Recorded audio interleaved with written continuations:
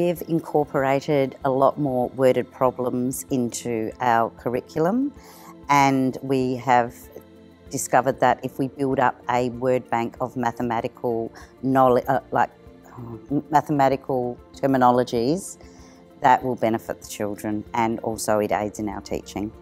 So we've certainly taken on a lot more problem solving in our maths lessons. I think in the past, traditionally, we have relied a lot on rote learning, especially with number facts, to get our students skilled up. But rote learning, we found, is not enough to help them through these sorts of assessments. So we're getting them to think a lot more creatively and broadly, and being able to relate their learning to wider experiences beyond the classroom. And I think that's really important in helping them to be successful in the test. We can have students entering at all different multi-level points, but to find where they're at, and this is where the PAT-M testing comes in, because that actually gives us data of how we can work with those individual students, and it also allows us, we work way more collaboratively now, because we look at the data and we can plan activities for groups. So when we were doing our planning, Louise and I would get together and we would basically look at the target students who were most at risk, and we would plan an activity based on what all students would be able to do, and then we would allow for extension. So we would look at the clusters of students within our R1 cohort, and we would set a base task, and then we would have extension opportunities so that all children could participate but also work at their appropriate level. It's very easy, and I think that's probably the hardest part of mathematics, is when you actually put it into into words, so the problems within the words, so then you're dealing with comprehension, and that really helps us. Some of the worded problems, that they break them down, and you can see, you can go through the steps with the kids. So you have got the higher order thing, isn't it? And obviously challenges them, but then you can also break them down. It's you can see that kids can learn to get those various steps that they need to get into the mathematics that's in the actual question. I liked how, when I was teaching it with the kids, how they scaffolded. Yeah. Like they automatically scaffolded the question, you know, and we looked at highlighting words. So especially for some of those kids who were struggling, you know, we highlighted words, what's the key words here, and really scaffolded the problem. So I found that successful for me. Yeah. Once they get they think they're on the right track, they just go off and do it without actually going back to rereading the question. So there is a misconception that takes place there. I found the students who did struggle with reading, I really had to support those students and breaking down the questions for them. You know, that's why I used a highlighter quite a bit. You know, highlight the important, what is the question asking of you? I think we've discussed it numerous times when we've met to plan and review what we've been doing, is the biggest focus has been back on teaching maths and being a focus, rather than going into an automatic mode of this is how we do maths, this is what we normally do, we've actually focused on back on exactly what we are teaching. What are we trying to achieve? What are the goals that we want to set for the students? And we're also looking very closely at the literacy of maths.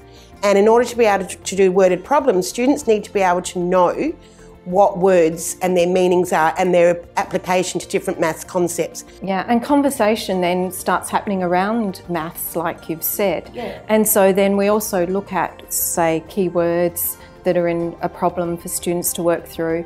And a lot of the time we found that students were able to come up with solutions, but they weren't actually able to name the processes that they were using.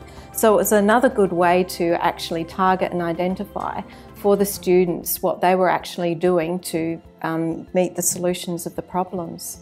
By being open to goal setting, which is all based back from the PAT, it opened us up to different ways of teaching maths and broadening the students' experiences. We were able to work and flow on from each other across our classrooms as well. And the natural progressions of the concept became even more evident, not only to us but to our students. And so that they were actually coming in at different points of the continuum as well, and they could see that. They could see where they were working towards next. and where that had actually come from. And it actually motivated other students that were, say, more at the beginning of the spectrum to work towards, they could actually see what they were aiming for by watching other students and seeing what they were doing.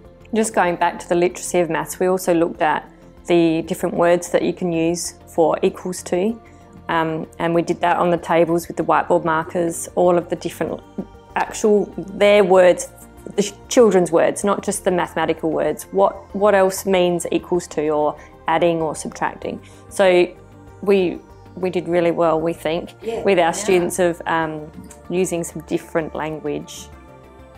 That thing of that, make sure that children are aware of the terms and know what the terms mean.